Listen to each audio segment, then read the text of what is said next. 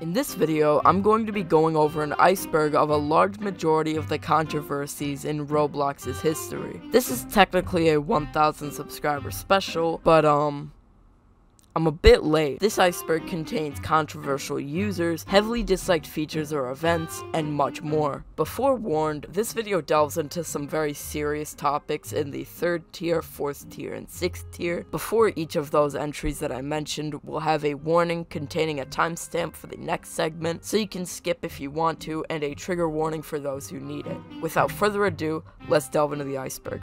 I hope you guys enjoy. Tickets removal. Tickets, or ticks, are a discontinued form of currency that existed alongside Robux from August of 2007 until it was discontinued in April of 2016. They could be gained completely for free and were able to be converted into Robux. This feature was abused very heavily, especially towards the later years of its lifespan. On the 14th of April 2016, ticks were completely removed from Roblox, and anyone's ticks were completely deleted. This caused a huge wave of backlash against the Roblox team, which was understandable. The removal was announced exactly 1 month before, and they had an event called the Tixapalooza, where ticket-related hats were sold every day for a month until April 14th. As well, a hat was even sold on accident about a month or two after ticks were removed for about 100 tickets. It's free commercial. In July of 2011, Roblox released a TV commercial. This was their first commercial. This advert was heavily disliked by the Roblox community at the time for being misleading in quotes. For example, skyboxes were done by green screens, dancing animations that were just impossible in 2011, fake usernames in the credits and fake games being displayed, fake driving physics, and more. At the end of the commercial, the narrator shouted, "It's free," which was also partially untrue for the time. Junkbot Raid. In November 2020, the Roblox YouTuber Flamingo started an event called Junkbot Week. For 1 week, Albert told his fans to change all of their avatars to the Junkbot Arthro package and spam things like oil or boil or give oil and many more. Both Life in Paradise and The Hood were raided by thousands of people, causing not only Roblox servers to have major issues, but it ended up being one of the biggest raids, if not the biggest raids in Roblox history. The owners of both games mentioned before did give permission for people to raid their games. John and Jane Doe. John Doe and Jane Doe were both test accounts created in 2005 by the Roblox staff team to test multiple early website features from the time. For those who don't know, John Doe is a placeholder name for those whose names are unknown. For example, on tombstones, if someone was buried but their name is unknown, they will use John Doe or Jane Doe. Throughout the years, many rumors started around these accounts because of not only how old they were, but their mysterious nature. Not much information was known about these accounts for a long time. In February and March of 2017, a rumor started that these accounts were going to come back and hack everyone who logged into Roblox on March 18th, 2017. This was very obviously untrue. Chat filtering common words. The chat filtering system has been a common issue for many Roblox players. For example, people under 13 not being able to say any numbers for a long period of time, random words being censored for no reason, and many more. Many very common words were censored for some time. These include can't, hi, okay, secret, the, we, my, well, town, bucket, and some, and many more. The word can't is still censored for some people now, for no real reason. Possibly because it may sound like the other 4-letter C word that starts with a C and ends with a T in some accents. 1x1x1x1. 1x1x1x1, or simply 1x, was a test account initially created in 2007 by Shedletsky. The account was later renamed to Request and a jumble of numbers, and later remade in 2010. A forum post was made by Shedletsky explaining the 1x1x1x1 was actually a hacker and could insert scripts into games and would say spooky things. However, Mr. Doombringer had to say that this was obviously false. Quackity Raid. In the summer of 2017, Quackity, yes, the funny Dream SMP guy, raided and spammed the Roblox forums twice on livestream, causing him to be banned twice. The forum was locked a few times, once to people with 2-year-old or more accounts, and then locked to those who had accounts from 13 years ago or older. However, this was 2017, and at the time, no existing accounts were 13 years older or more. Roblox was heavily criticized for this, and so Roblox removed the lock and replaced it with just a CAPTCHA. Quackity and Quack are still censored on Roblox because of these raids. Forms removal. The forms that had opened up in 2004 were finally closed in the winter of 2017. The true reason isn't 100% known, however it is probably a mixture of all of the form incidents that happened in 2017 and some of the years prior. Quackity's 2 raids that happened in the summer, Isotoxic's raid that happened in December, a certain event that happened in October that I will get into later in the video, multiple fan-made forms and form archive projects have been started since. Oof Sound lawsuit. On September 18th, 1999, the oof sound was created by Tommy Tallarico. I'm hoping I pronounced that right. The sound was used with permission in the 2000 PC game Messiah. Sometime between 2005 and 2006, the death sound was added to Roblox. Apparently, either David Baszucki or Eric Castle had gotten it from a stock royalty-free CD with sound effects on it, which had probably taken the sound that Tallarico made some years ago and redistributed it. Tallarico caused a copyright dispute with Roblox about the death sound. Lisa Gaming Roblox. Lisa Gaming Roblox is a troll account on YouTube that would call out popular Roblox YouTubers with completely false claims. Apparently, they were banned from Bloxburg for deleting players' houses. History is repeating itself live and we're witnessing it, and being banned on Roblox for a few days before their account was reinstated. If this is a troll looking for attention, then it sure did work, because Jesus Christ do some people hate them.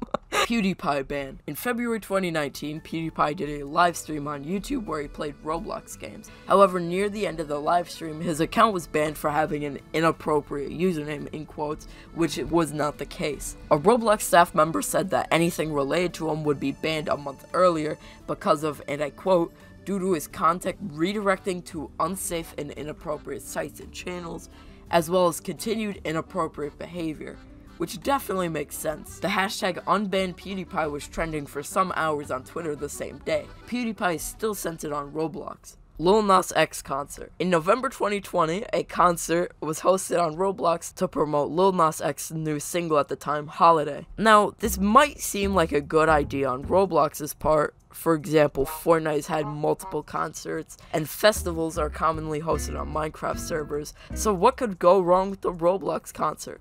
Well, everything. Animations were buggy, Roblox's servers were slow. Remember the Junkbot raid from earlier? Yeah, one of them happened at the concert, causing the Roblox avatar editor to stop working entirely. It was a mess. The concert itself was actually really well developed and took a lot of time to make, I'm very sure. However, it just did not compete with the circumstances of that day and how poor the Roblox servers just so happened to be that day. End of egg hunts. Roblox egg hunts, formerly called egg extravaganzas or egg drops, are a Roblox event that have been hosted every year since 2008 except for the years 2009, 2011, and unfortunately 2021. Some of these egg hunt events are regarded as some of Roblox's best events in its well over a decade and a half worth of history. Egg hunts were replaced with the Metaverse event in 2021, which wasn't received that positively. UAE and Jordan ban. Roblox was banned in the UAE for being damaging to children's health, in quotes. However, the ban was lifted in March of 2021. It's also banned in the Middle Eastern country of Jordan, which I rarely see anyone mention, surprisingly. The only reason I know of this being a thing was a comment I got on one of my latest videos. It's also banned in North Korea. Invisible KSI. This is going to sound really weird for those who have not been on Roblox recently, but for those who don't know, another concert is going to happen in the same vein as the Lil Nas X concert, but this time for KSI. Also, yes, for those who don't know, KSI also makes music, I guess. An Arthro bundle was released recently before the event was going to happen, although the event has probably happened by the time this video is up, and the bundle barely works. If you use the glitched body of the bundle and the headless head, you can become entirely invisible. I don't know how this is allowed. Brick Bronze deletion.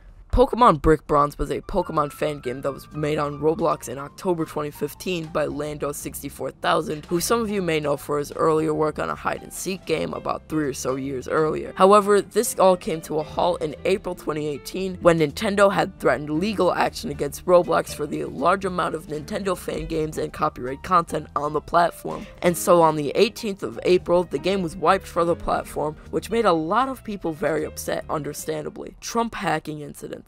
From June to August of 2020, many accounts were stolen and their bios, avatars, and more were changed to pro-Trump related things. For example, many of them had t-shirts with bald eagles and American flags, red, white, and blue body colors, and their bios and statuses were changed. Though this really didn't work, and I feel bad for those who had their accounts hacked.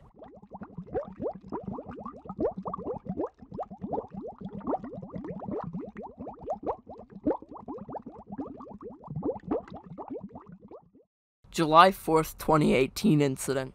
On July 4th, 2018, a 7-year-old child accidentally joined a experimental mode game where local scripts so that you can make things happen on certain people's screens and not everyone's screens. However, in this case, a underage player was forced into sexual animation. This entry on the iceberg is quite high, only because the mother had reported this incident to multiple news outlets and the story was getting a lot of traction at the time. This led to experimental mode games, which were highly vulnerable to exploits, to be locked so that only the owner or the owner's friends could play them. However, this feature was also very controversial, and the friends-only lock was removed. Mr. Obvious.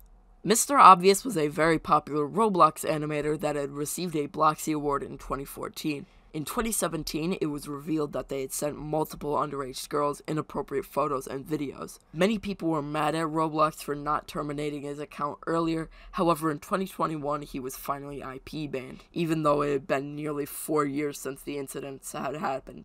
Bans for saying disco/gay. Roblox's chat filter tries as much as possible to filter out the name of the messaging platform Discord. There have been many ways to get around it over the years, such as Disc, Discord, Discord, and most importantly, Disco. Many people have been banned recently for saying disco, as the filter thinks that the user is saying Discord. In July, there was a massive spike in people being banned for saying gay. However, most of the time, it was not in an offensive context, or was it meant to be.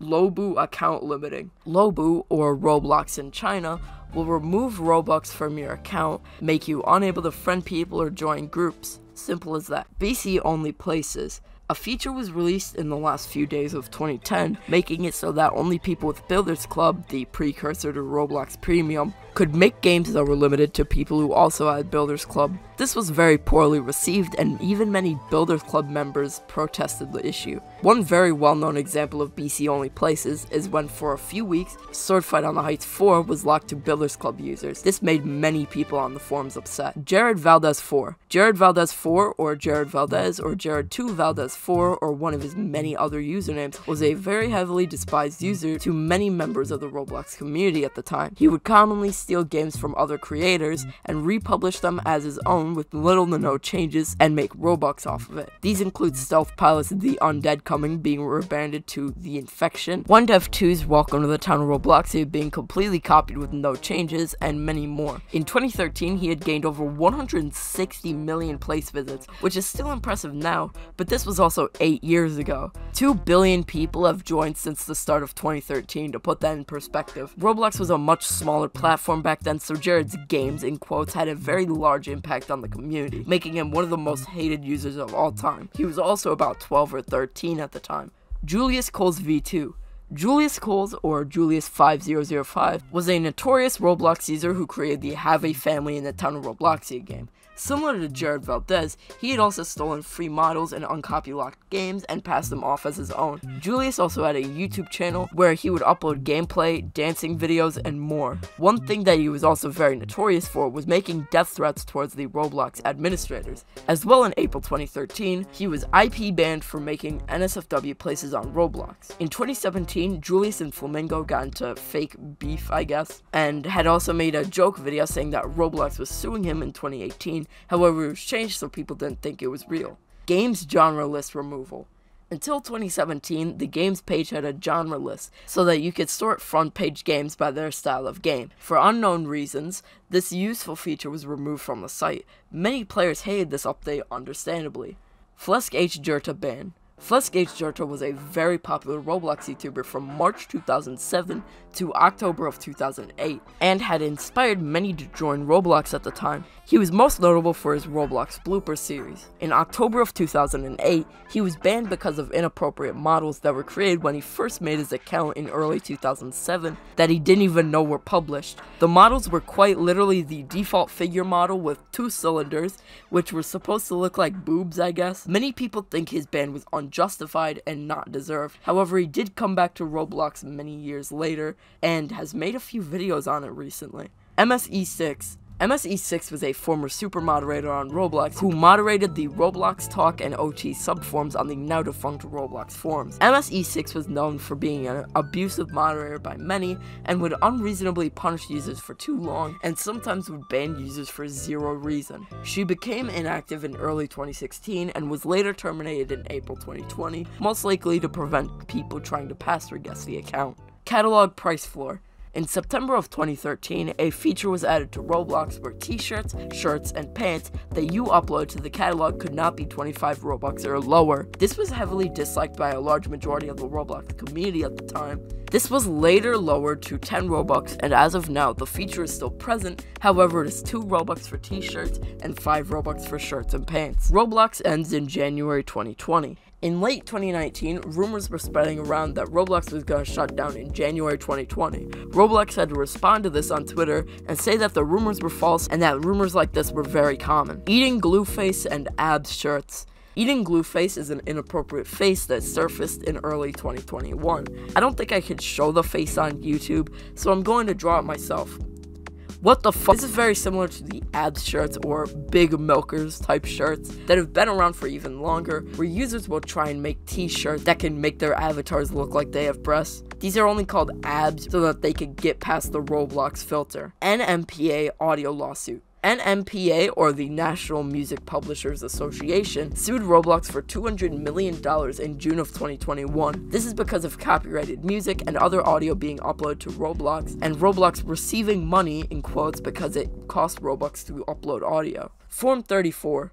I'm going to let my past self explain this from my History of Roblox video. In July, a secret form was discovered called Form 34. It was only accessible by changing the URL to say 34 instead of whatever form ID you were on. For example, Roblox Talk was ID 13. However, most accounts would be banned upon posting here. There is no known reason for this form's existence. The form is quite a mysterious part of Roblox history, mostly because of the punishments for those who were posted on it, which were very extreme, and the fact that it's completely unknown why it ever existed in the first place. May 2021 refund lawsuit. A Michigan father sued the Roblox Corporation on the 25th of May for apparently providing sham content moderation just because some of the items her daughter bought were removed when the catalog scrubbed a lot of its potentially copyrighted content or more. Devo lawsuit. In 2009, Roblox released a hat called the Devo hat. Devo is a new wave band that was formed in 1973. In some of their concerts, they wore what was called an electric dome, and the Roblox Devo hat was meant to be a recreation of those hats. However, a few days later, the hat was taken down because of a supposed lawsuit from the band themselves. When it was made off sale, the name was changed to Impossible to Obtain Red Wedding Cake Hat.